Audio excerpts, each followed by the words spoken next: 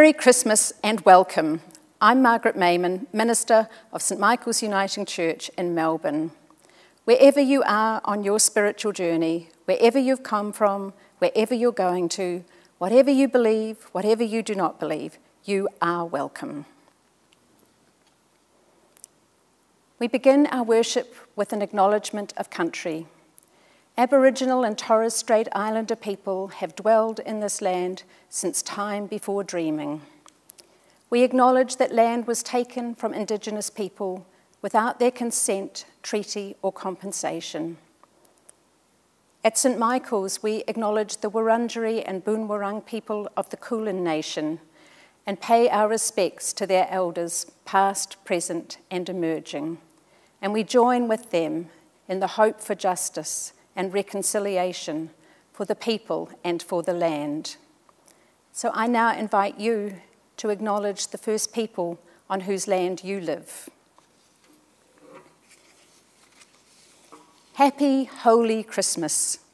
Today we celebrate the gift of sacred presence in our midst. This day offers new hope on earth. Now is the time to rejoice, arise and laugh, dance and sing. From the far north to the deep south of this land and all across the world, the story will be told and the songs sung anew. On Christmas Day in this strange, disturbing year of 2020, as we carefully embrace the freedom of being able to gather together at St Michael's Church, I am grateful that we are also able to continue to offer gatherings online for people who wish to participate in a progressive, inclusive, life-celebrating service of Christmas. We celebrate our lives lived in the awareness of sacred presence, and we are glad that you are joining us for Christmas. The earth is warm with hope. The seas rock gently in anticipation. The wind holds its breath in wonder as the day of Christmas dawns. The trees sway in quiet celebration, and the flowers lift their heads in praise. The earth holds its breath as we enter the moment of Christmas. Let us sing with joy and with hope, O come all ye faithful. Come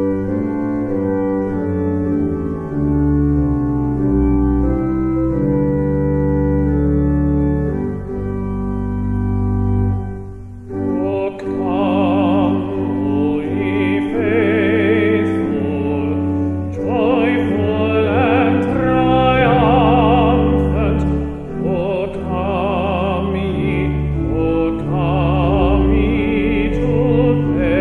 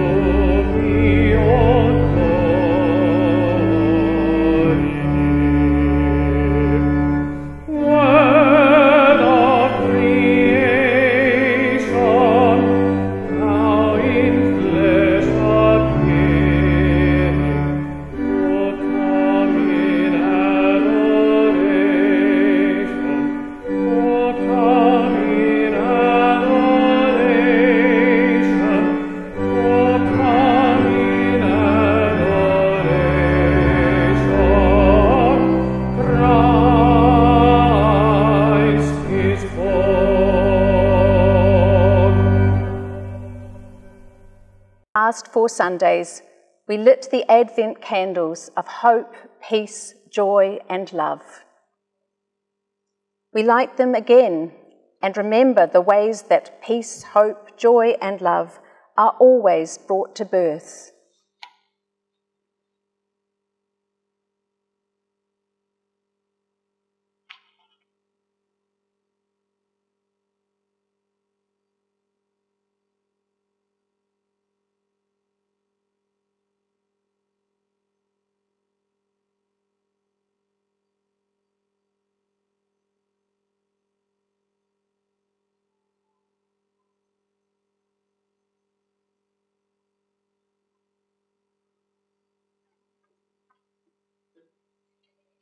Today we come to light the Christ candle. This welcoming candle brings light and love as we celebrate Christmas in the warmth of summer.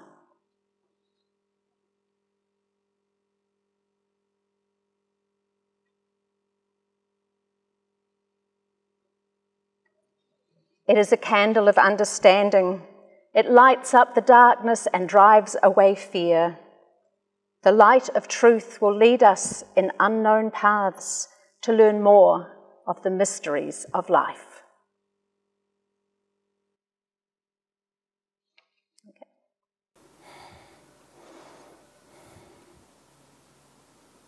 We come in prayer, letting go of what has been, anticipating a season of new beginning. Let us pray. Holy centre of this sacred season, Jesus, child and liberator, all our stars point to your birth. All our wanderings come home to you. All our griefs and delights find a place in the stable where poverty and pain, loneliness and rejection are transformed. Your light shines in our lives. Your peace embraces our anger, sorrow, and loss. Your life opens up to us a new discovery of our most intimate selves and of our neighbours, however we may find them, as poor shepherds, as foreign wise ones, as thoughtless innkeepers, as helpless as infants. We welcome the Christ child with awe and thanksgiving. In this earthy birth, we discover everlasting wonder and grace. And remembering the adult Jesus who taught his friends to pray, we pray together. God, you are life for us. Holy be your name. Your new day come, your will be done on earth as in your vision. Give us this day our bread for the morrow, and forgive us our sins as we forgive those who sin against us. Strengthen us in the time of test and deliver us from evil. For the power and the splendour and the fulfilment are yours, now and forever. Amen. We share signs of peace in gestures and in words. As I share peace with you, I invite you to extend a sense of peace to your family and friends, your neighbourhood, your community, your city, and to our precious earth itself. The word of God is born among us. Christ, now known in Christa community, is come among us, and nothing can separate us from the love of the sacred. May grace and peace be yours this Christmas day. Amen. Gazing into the manger, we see the child, the human one, in whom is born the promise of peace. We sing together a contemporary carol, Peace Child.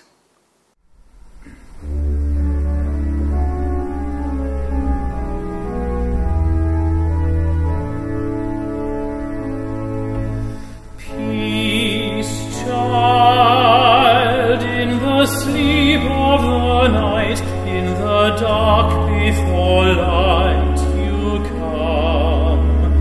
In the silence of stars, in the violence of wars, Saviour, your name.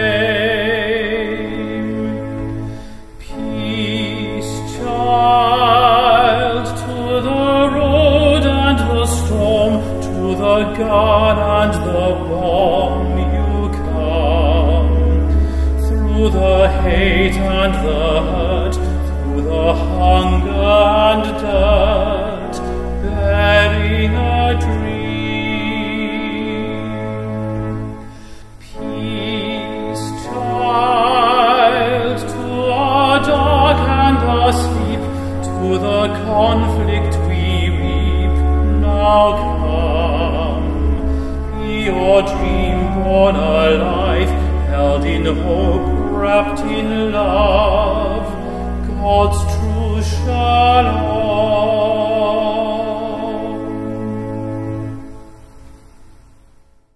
Hear words of poetic imagination in the Gospel according to Luke, chapter 2, verses 1 to 20. In those days, Caesar Augustus issued a decree for a census of the world to be taken. This census, the first, took place while Quirinius was governor of Syria, and everyone went to their own town to be registered. So Joseph set out from the town of Nazareth in Galilee and travelled up to Judea, to the town of David, called Bethlehem, since he was of David's house and line, in order to be registered with Mary, his betrothed, who was pregnant. While they were there, the time came for her to have her child, and she gave birth to her firstborn, a son. She wrapped him in swaddling clothes and laid him in a manger, because there was no place for them in the inn. In the countryside close by, there were shepherds who lived in the fields and took it in turns to watch their flocks by night. The angel of God appeared to them, and the glory of God shone around them. They were terrified, but the angel said, "Do not be afraid. Listen, I bring you news of great joy, a joy to be shared with the whole people. Today, in the town of David, a Saviour has been born to you, who is the Christ. And here is a sign for you. You will find a baby wrapped in swaddling clothes and lying in a manger."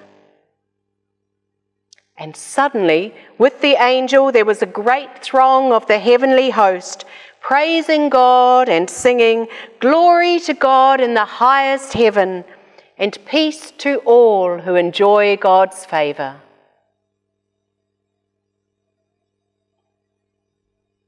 Now when the angels had gone from them into heaven, the shepherds said to one another, "Let us go to Bethlehem and see this thing that has happened, which God has made known to us."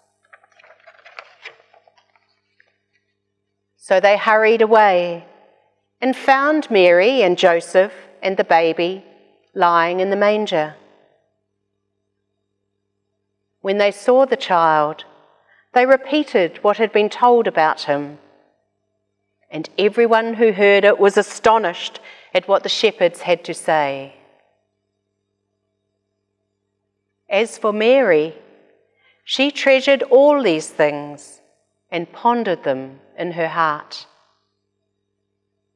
And the shepherds went back, glorifying and praising God for all they had heard and seen. It was exactly as they had been told.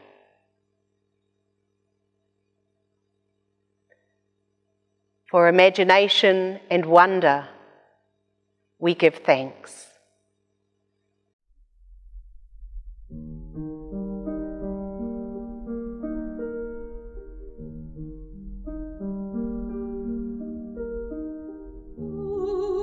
Holy night, the stars are brightly shining.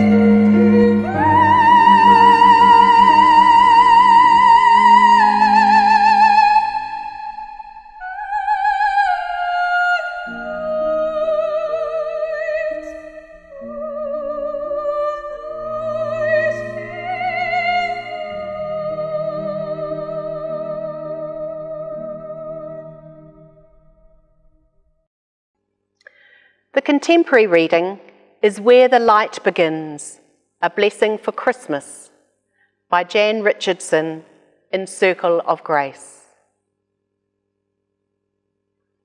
Perhaps it does not begin. Perhaps it has been always. Perhaps it takes a lifetime to open our eyes, to learn to see what has forever shimmered in front of us. The luminous line of the map in the dark. The vigil flame in the house of the heart. The love so searing we cannot keep from singing, from crying out in testimony and praise. Perhaps this day will be the mountain over which the dawn breaks. Perhaps we will turn our face toward it, toward what has been always. Perhaps our eyes will finally open in ancient recognition, willingly dazzled, illuminated at last. Perhaps this day the light begins in us. for the Word that was in the beginning, for the Word that invites and inspires, for the Word embodied in us. We give thanks. May our eyes be open to see, our ears open to hear, and our hearts open to love. The day is here, the time is now. For the majority of Australians, Christmas is a secular festival of family and feasting, relaxing and restoring, generosity and joy, to be enjoyed without requiring any particular belief. Most people are either at home or they've already travelled to join friends and family in other places to share the Christmas spirit, if not the Christmas story. After the exhausting, fear-filled, anxious COVID year that we have just lived through, this time of reconnecting and resting will be celebrated with particular poignance and meaning, and we can thoroughly affirm that. Yet here we are, gathered on Christmas morning at St. Michael's, some present in the church and others participating online. Either way, connected to this church, made sacred by the human search for meaning over 150 years. Together we are searching for the something more of Christmas that is still found in the stories of Jesus' birth that touch our hearts and stir our imaginations. The something more that is found in the theological claim, the Word of God is made flesh and dwells among us. People of faith have ways of preparing for Christmas that are less frantic than some of the patterns of our culture. In Advent's waiting and watching, in claiming stillness in the midst of chaos, journeying with Mary through the expectation of new birth, new life, and a world transformed. Hearing Mary's response to the divine entering into our reality, let it be. Let this child be born, and let our world not be as it is now. Let it be different. Let there be justice and peace and a welcome for all people. The story of Jesus' birth was intended to be read as poetry, as story, metaphor. The fact that for many in the church it has become a requirement that we literally believe unbelievable things should not distract us from the meaning at the centre of this earthy, embodied story.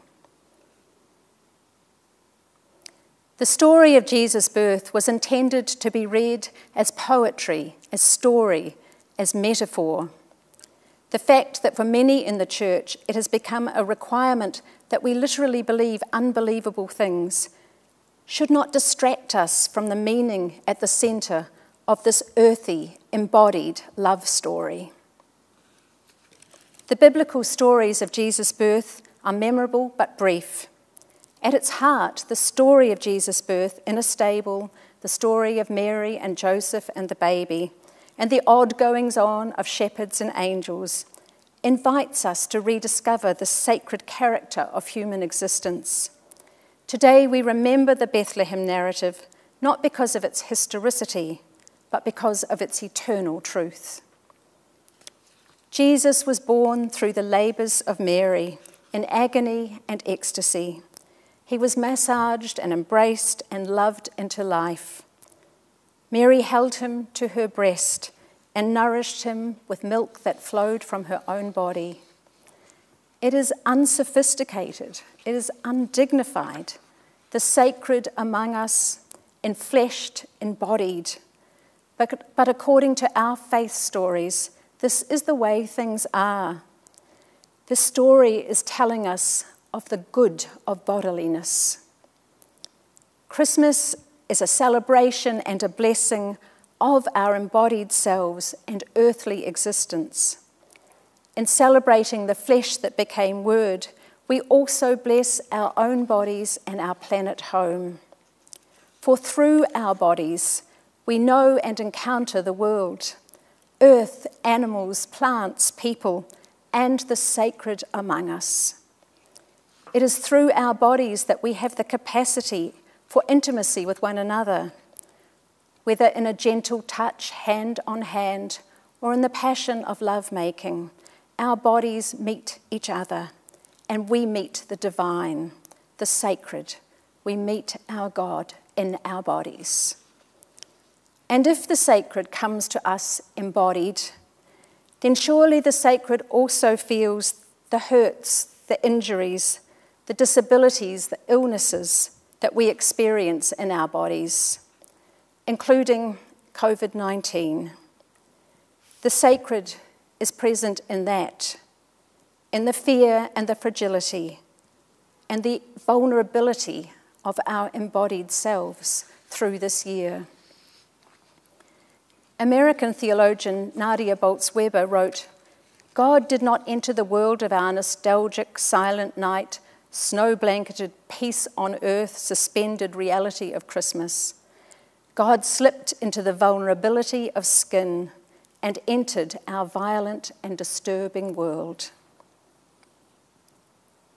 The divine presence loves and has always loved the world through the process of creation to the fulfilling of the dream for human flourishing and planetary justice. The Saviour comes not to save us from hell, but to birth us into life. The divine presence dwells in the universe we also inhabit, that we might experience the life of heaven here and now. So here we are at St. Michael's, seeking the sacred in the midst of a secular holiday, seeking meaning that does not depend on literal belief or on drawing lines that divide the saved and the damned, but meaning which will shape the way that we live as people and who we are as church.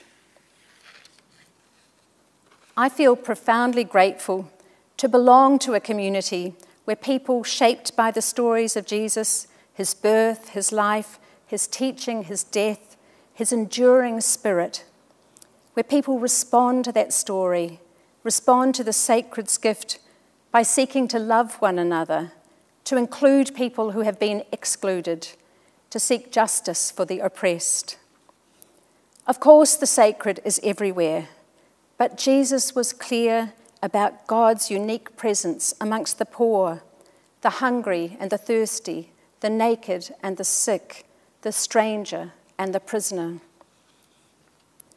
In our time, the story of a vulnerable child born to migrant parents calls forth from us a response that includes advocating for Indigenous Australians to have a voice in governing their own country, release for the captives from Manus, Nauru and Christmas Island, and a genuine welcome for refugee people who are here in Australia, like the poor souls who have been imprisoned in a hotel in Preston for a year and moved last week to a COVID hot hotel. Our response includes advocacy for the equal sharing of the wealth of this nation, opposition to fossil fuel mining that will damage rivers and the reef, and solidarity with the members of the LGBTIQ community subject to harm by religious practices that seek to repress or change orientation or identity.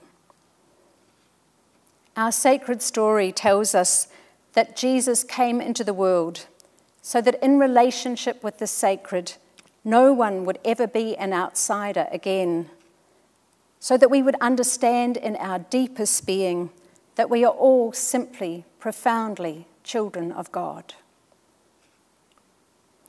Our countercultural choice to be together on Christmas morning points to the realization that the coming of Christ at Christmas is not just personal. It is a story that belongs to the community. It is a story that belongs to the universe, to our personal world with all our misgivings and self-doubts, to our global world with all its conflict and injustice, to our cosmos with all its infinite majesty. Let us give thanks for this world-changing, here and now Christmas, for the faith that affirms that the sacred energy of life and love, God is with us. The sacred is present in the mess and the complexity of our world, calling us to collaborate in the work of redeeming and sanctifying, turning cruelty into loving kindness and the ordinary into the extraordinary. On this Christmas Day in 2020, let us reclaim that story and allow the celebration of Christmas to re-energize our lives and our world. I wish you a blessed Christmas, and I also wish you courage and understanding as you make imaginative choices and take bold actions to bring about a different kind of world for everyone. For this is why we are gathered in this sacred time and space on Christmas Day. The day is here. The time is now. Amen. Let us give thanks and pray in solidarity for the needs of the world. We lift up our voices in thanksgiving on this day of all days. As each year passes, we are reminded again of the encounter of the sacred with human life in Jesus. We give thanks for the childlike delight that surrounds us and the deep wisdom of those who carry with them years of faithful commitment to the affirmations of this day. We give thanks for the moments when we hear a fragment of angel song or see a spark of starshine before us in the shadows. We lift up our voices in thanksgiving for the wonder of Christmas Day. This Christmas, as we tell the story of Jesus born in a stable, we are reminded that hope comes in unexpected ways and in unfamiliar places. We pray for the work of schools in countries where it is not safe for children to go to school, where education for girls is riskier than we could imagine. Wherever the world is in darkness, let there be light. This Christmas, as we remember the violence with which the soldiers came searching for Jesus, we are reminded that conflicts still have devastating effects on children trapped between warring sides. We pray for places where conflict is part of everyday life, and we pray in hope for peace.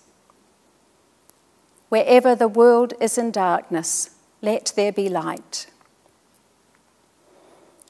This Christmas, as we remember the flight of Jesus' family to Egypt, we are reminded of the plight of people forced to flee from homes and possessions.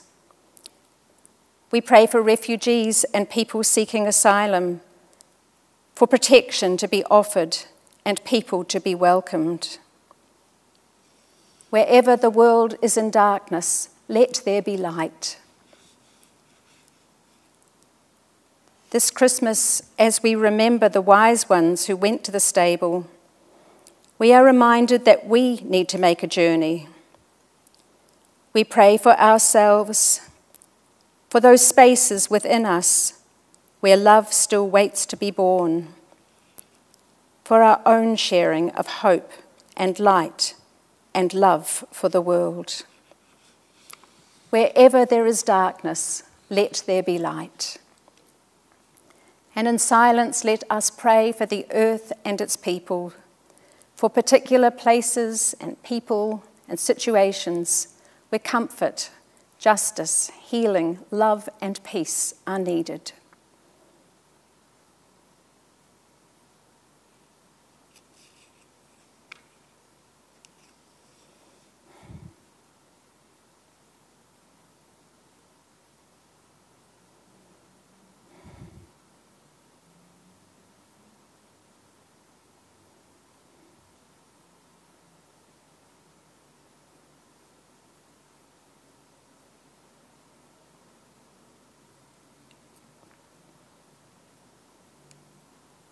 in words spoken, in thoughts unspoken, we pray this Christmas.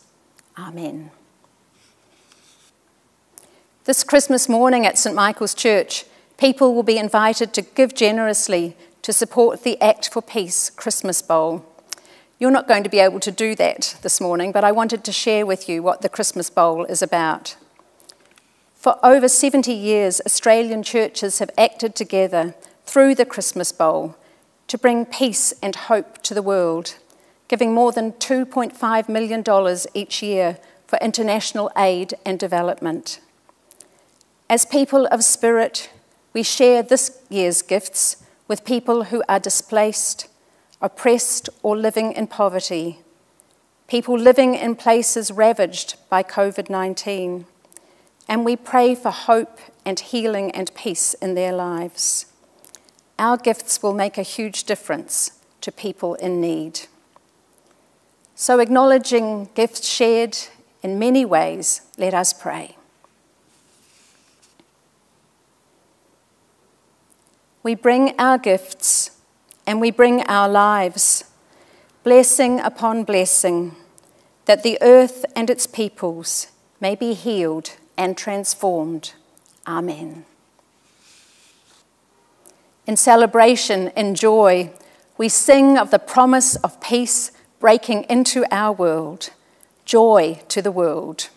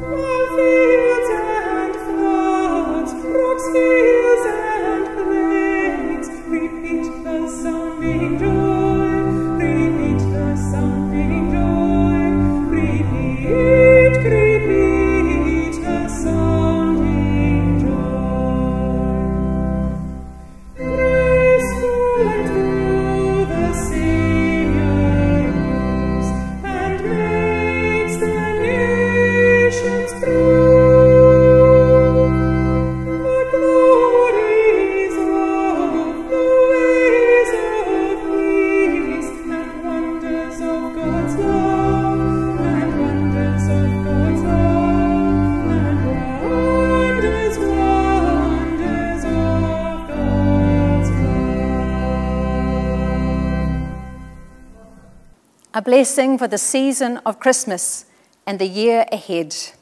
Let us go out in celebration this Christmas day. The blessing of the manger, God's creation all around. The blessing of the shepherds, God's people with their feet on the ground. And the blessing of the angels, good news for all and peace to the world, be with us and with all creation this day and forevermore. Amen.